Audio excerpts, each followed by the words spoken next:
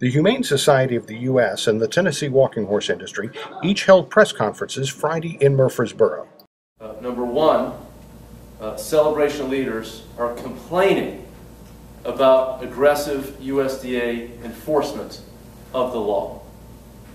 Complaints we've heard year after year, and complaints that come on the heels of their saying that they want to eradicate sorting within the industry. How is that consistent?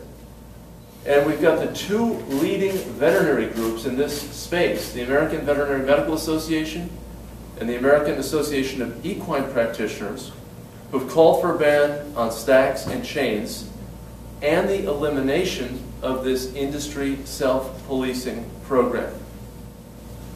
We have an industry in denial, engaging in a cover-up and conspiracy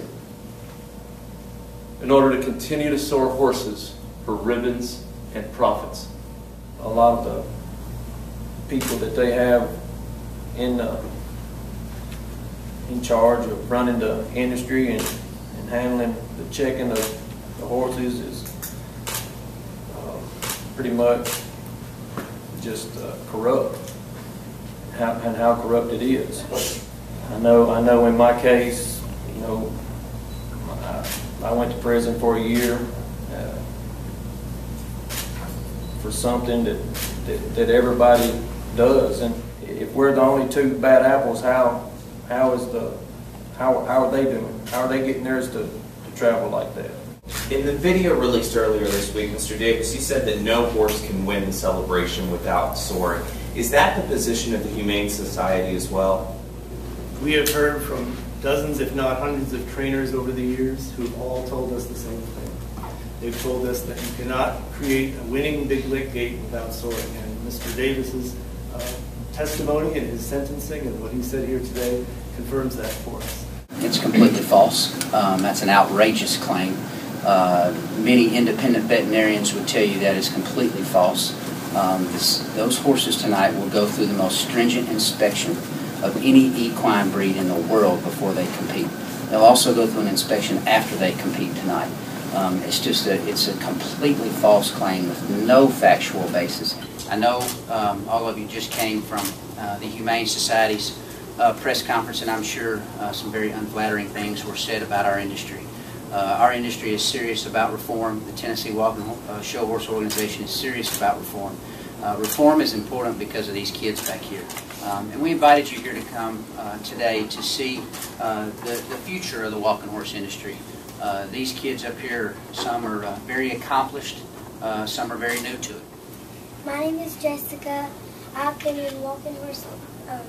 I've been riding since I was 3 years old. I'm 7. I'm in 2nd grade. Hi, I'm Maggie Mae White. I'm 18 from South Lyon, Michigan, and I've been riding horses for 8 years. This year at the celebration, they told me I couldn't go into my World Grand Championship class or my World Championship class. I've been riding since I was 3 and showing since I was 5.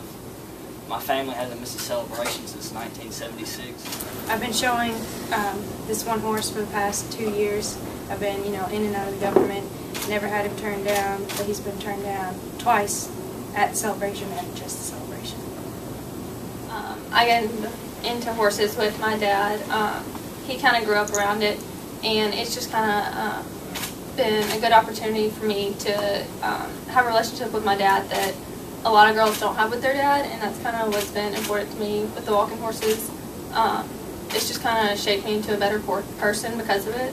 I'm Allison Thorson. I'm 17 years old from Huron, Ohio. I got involved in horses about 10 years ago when I was 7 years old. It all started riding at a trail ride at a resort, and it happened to be a Tennessee walking horse. So from there I started riding Tennessee walking horses. I'm a competitive person, so I learned about competition, and from there I just got more and more involved in horses. I travel all across the country to show horses. From about March to November I'm at a show. Like next weekend I'll be in Michigan, Wisconsin, all over, Tennessee walking horses. And from that I've learned great life skills.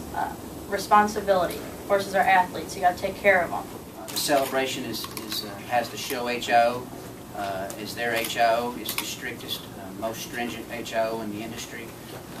It is provided 3 years of serious reforms in the industry. Tennessee Walking Show Horse Organization was formed to continue those reforms and to push those reforms through new objective science-based testing.